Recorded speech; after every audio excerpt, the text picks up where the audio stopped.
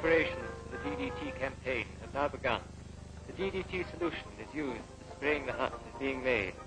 DDT is dissolved in kerosene, which is drawn off from drums. The Africans wear gauntlets and aprons to protect them from the solution, which is irritating to the skin. The DDT powder is first weighed carefully.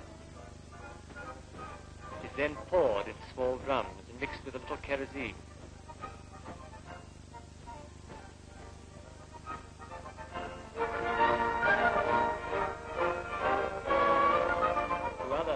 Kerosene are being heated in this large cauldron of boiling water. The hot kerosene is poured into the original mixture and stirred.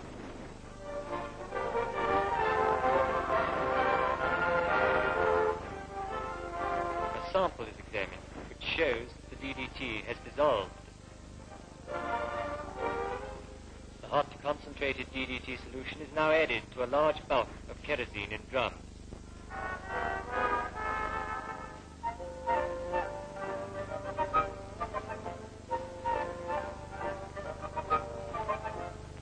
The solution is now ready for use and is loaded onto a lorry for distribution to depots in the reserve.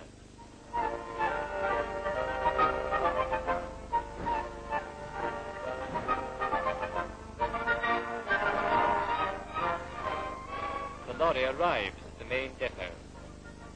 The DDT sprayers are lined up with their equipment ready.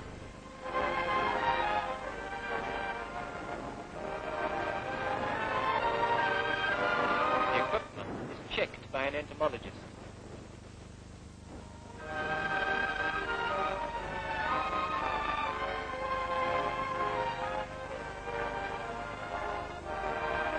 The sprayers adjust their goggles to protect their eyes from the spray.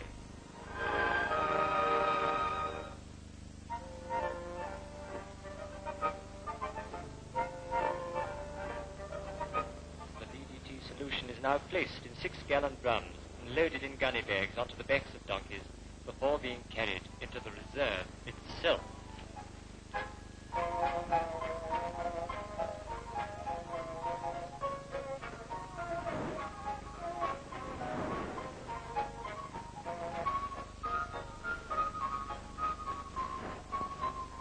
The sprayers arrive outside a native hut.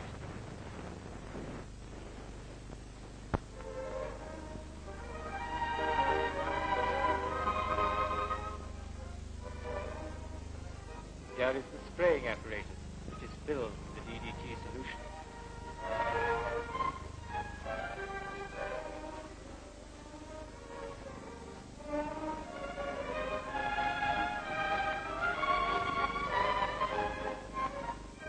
An assistant pumps up the container.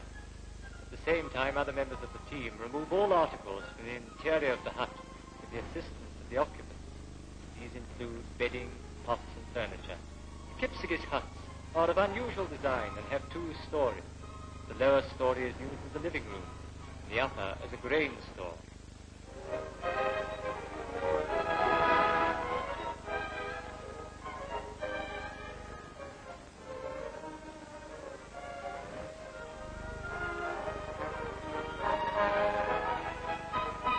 Access to the granary is made through a hole in the ceiling. The grain is protected by being covered with a tarpaulin.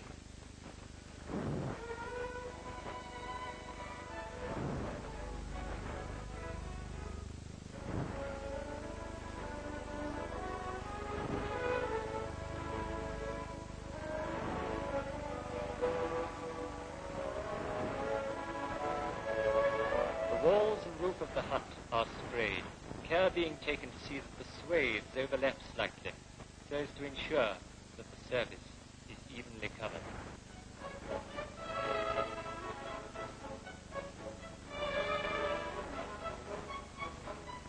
All huts in the area are treated in this way, the lower stories being done as well. On an average, a minimum of 20 huts a day is sprayed.